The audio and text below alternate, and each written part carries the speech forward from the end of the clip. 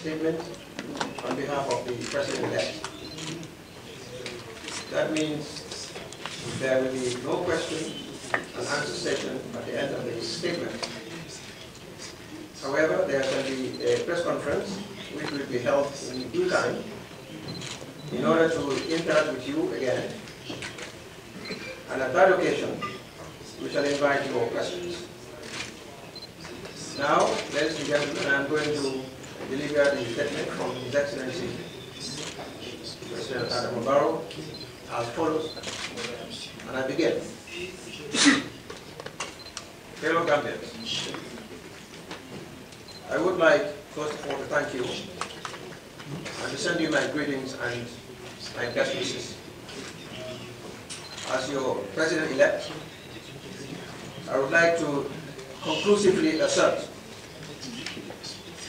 affirmatively and categorically, that on the 19th of January 2017, I shall subscribe to the prescribed oath and subsequently inaugurate the new government of the Republic of the Gambia.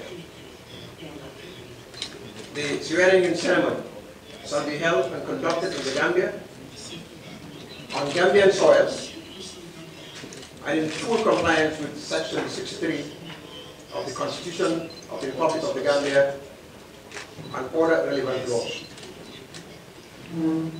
I shall assume the office and functions of President of the Republic of the Gambia on this Thursday, the 19th of January 2017, without fail, inshallah. Let me also assure you that my presence in the Republic of Senegal is pursuant to the request of Her Excellency Ellen Johnson Sirleaf, President of Liberia, and the current chairperson of the Authority of Heads of States of ECOWAS.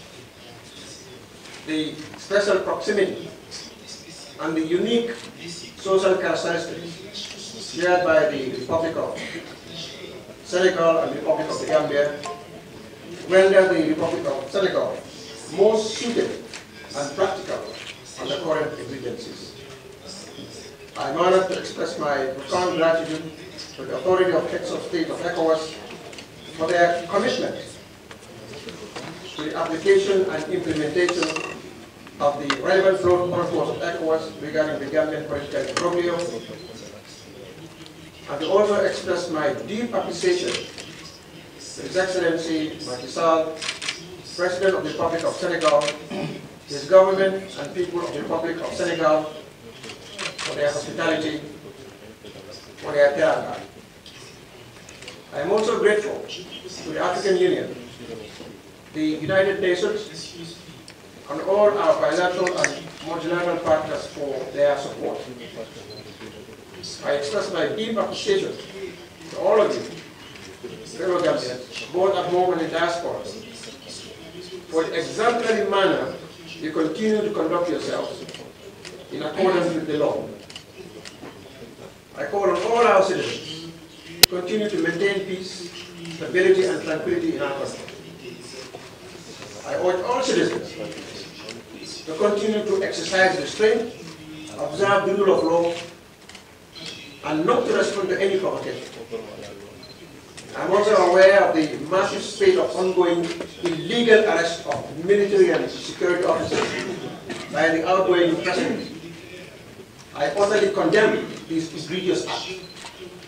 I demand the release of all persons unlawfully arrested or detained with immediate effect. Those engaged in violations of the fundamental human rights of Gambians are asked to stop immediately and to reverse their unlawful acts or face the full consequences of the law. They ought to stop their egregious acts or face the full consequences of the law with definite certainty. Once again, I would like to assure all of you, fellow Gambians, that on the 19th of January 2017, my government shall begin working on reversing the serious damages caused by 22 years of malgovernance. I thank you all and look forward to a new Gambia and a more developed Gambia will come as well. End of quote. Thank you very much.